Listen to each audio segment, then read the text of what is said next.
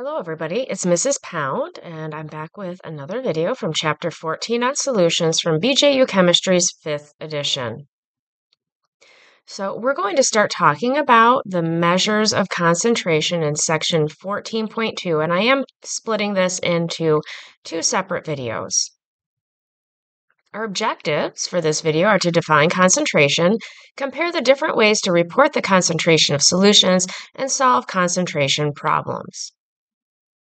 So first of all, we need to know what concentration is. It is a measure of the amount of a solute in a certain volume or mass of either the solvent alone or the entire solution. Now, there are different ways to report concentration and to measure it. And the first way I want to talk about is mass fraction. This compares the mass of the solute with the mass of the solution and reports the concentration as a decimal value or as a percent. Commonly, salinity is reported as mass fraction. So the formula is W solute stands for mass fraction. M of the solute is the mass of the solute, and M solution is the mass of the solution. And then we multiply it by 100, or it would be a percent. Now, this is a limitation of the program here. Solute should not be crossed out. This is just a division sign here, showing that we divide the mass of the solute by the mass of the solution and multiply by 100%. So a problem that involves mass fraction might be something like this. Ocean water has 3.5 grams of dissolved salts in every 100 grams of solution. Calculate the mass fraction. So first we start with our formula. The mass fraction of the solute equals the mass of the solute divided by the mass of the solution times 100%. We then plug in the numbers. We have 3.5 grams of solute, the salt, 100 grams of solvent, the water. Multiply that by 100, and we get 3.5%. The next way we can report concentration is volume fraction. And this relates the volume of the solute to the volume of the solution, reported as a decimal value or as a percent again. So for this one, this is the Greek letter phi. The volume fraction, and it stands for volume fraction of the solute, equals the volume of the solute divided by the volume of the solution. Again, limitation of the program, this should be just a division sign. It's not crossing out solute, times 100%.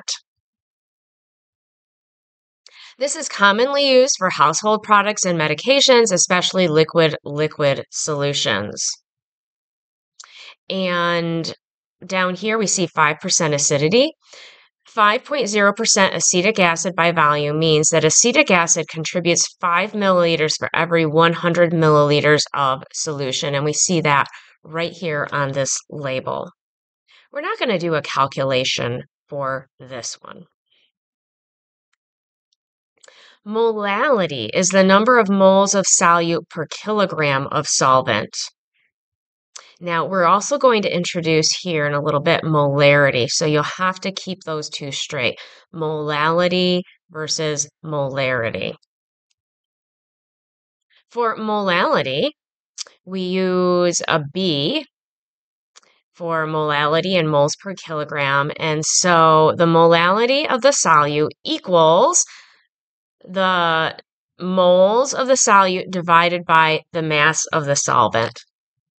So again, this is just a line for division. It's not crossing out that label. So a problem might read, what is the molality of a solution composed of 31.2 grams of sodium nitrate dissolved in 415 grams of water? Now, if we look at the question, we see that we have the mass of sodium nitrate, and it's 31.2 grams. Again, guys, a limitation of the program, I can't do a subscript of a subscript, so my These are not subscripted, and they should be, the numbers. I know the mass of my water is 415 grams, but according to the way we calculate molality, I have to convert that to kilograms, so it's 0.415 kilograms divided by 1,000. Now, I need to figure out the molality, which I'm after, but in order to find molality, I also need to know the number of moles, and my cursor is getting in the way. I need to know the number of moles, but I can find that from my mass of sodium nitrate using molar mass. So I do that. I start out with my 31.2 grams of sodium nitrate. I calculated my molar mass, okay, using my conversions. And so 84.99467 grams of sodium nitrate is 1 mole of sodium nitrate. And I get 0.367 moles of sodium nitrate. So now I can figure out the molality. So now I have that number. So I'll put that in.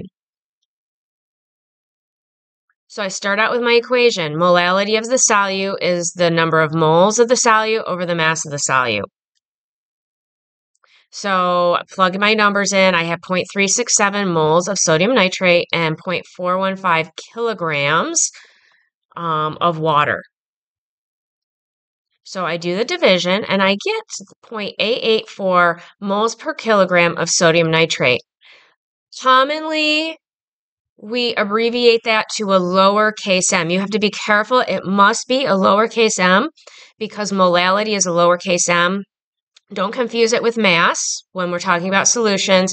And we can't put it as a capital M because molarity will be a capital M when I teach you how to do that in the next video. So our objectives for today were to define concentration, compare the different ways to report the concentration of solutions, and solve concentration problems. In the next video, I will talk about molarity, which is the most common way to report concentration that chemists use.